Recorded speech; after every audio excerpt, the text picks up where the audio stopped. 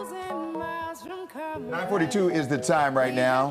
Today's fabulous fall segment is taking us outside for a workout, and what better way to do it to celebrate the season than to do it with some pumpkins. All right, so Erin Como live on the Sky Deck this morning showing us how it's done working out with the pumpkins. Erin, I will say this, going to break, that pumpkin, that was like carrying around a 2-pound weight in the gym. I think you're going to have to step it up a little bit. I wanted to ease into the segment, guys. That's our little pumpkin. We got a medium and a large too. Personal trainer Tripp is here. He's going to show us how we can make the most of our fall decorations and actually get a workout in if you have these on your front step, right? For sure. I mean, look, the goal is right now, coming out of a pandemic, when health is at its pinnacle, the best way to do it is fitness. It's one of the best ways to make sure that you can keep your immune system up and bumping. So let's do some work. Especially if you want to be outside, mask-free, let's do it. What are we doing first? Cool. So we're going to run through a couple different exercises, okay. Right? So 4 exercises. So I'm going to have you grab that big pumpkin right there, right by the handle. Okay.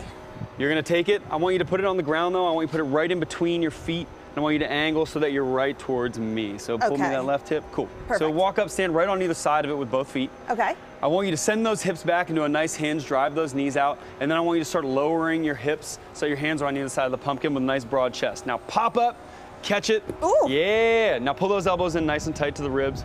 Now you're gonna send your hips back and your knees out, and you're gonna give me as many squats as you can. Nice and slow and controlled. Pull those elbows in nice and tight. Remember, they're best friends. You can feel that in your tricep when you do that. Yeah. It's a little harder. And the idea is to get as much body engagement as you can. Remember, on the way down, force those knees out. Yeah, that's the depth we're looking for. So here's the deal. Form obviously means a lot because it was a whole lot easier when my arms were flailed out and my legs weren't in the right form.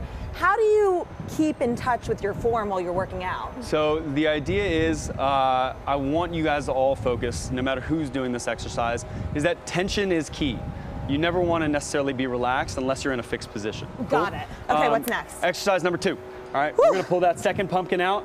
I need that. That was actually really heavy. Yeah. Okay, what are we doing with this one? So you're going to start off in that same position. So I want it in between your feet all the way down on the ground. All right. On the way up, you're still going to do that same pop through the hips, and you're going to catch it at the chest. But now what you're going to do is you're going to extend that pumpkin all the way overhead. At the top, I want you to think, keep moving. At the top, I want you to think, squeeze your glutes and pull that belly button in and drive through the top. So long through the top of your head. You're doing great. Okay. Nice and smooth. And how many of these would you do? So I would recommend you can do it based on reps, depending on how much weight you have. You want to think that you always want to leave a couple reps in the tank. So if you're like, hey, the maximum number of these I can do is 10, I think you want to do 7 to 8, right? Got it. You want to push to that 70 to 80%, right? Woo. From there, you want to then, or you could always max it with time. If you feel like you have a light weight that you can do a ton of, right. As long as you're doing it with perfect form, you can go for a certain period of time and build in rest. Done. Right? What's next? I love it. Movement number 2, or movement number 3. You're gonna grab that tiny pumpkin. The one that they were all teasing me for using such a tiny little pumpkin. Yeah, yes. They're haters. All right. So, give me this. Take like half a step back. I want you to lunge forward. Think of your 2 feet are on 2 different train tracks. So you're gonna step forward with one leg. You're gonna lower that back knee so that's just above the ground, and then you're gonna rotate your chest towards the top leg. Yeah. And then come back to the center and then explode back up. And then same thing, opposite leg. Woo. Yeah, there we go. Oh my God, I can feel that. When your feet start getting real narrow, it's gonna start getting real wobbly. So keep them right and centered. Nice. Again, form is important. 100%. And the idea is only go as slow and as fast as you can while you maintain form. I noticed going slower helps me keep more controlled form. All right, Tripp. For sure. We got to wrap it up, so tell everyone where they can get in touch with you for these great workouts. Look, best way to get in touch with me is on Instagram, as everyone is these days, if it's still working, at MakeGoBoom. I can give you guys a ton of tips on personal training. I can tell you where to go in the city or in the DMV, whether it's a fitness studio or a big box gym, and we'll get you taken care of. Perfect, because instruction does help, because form matters, right? 100%.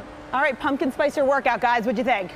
Nice. Okay. I think the benefit is that you can always you can carve your workout tools or maybe put them into pie when you're done, which is a good thing. And let's be honest, thank you, Erin, very much.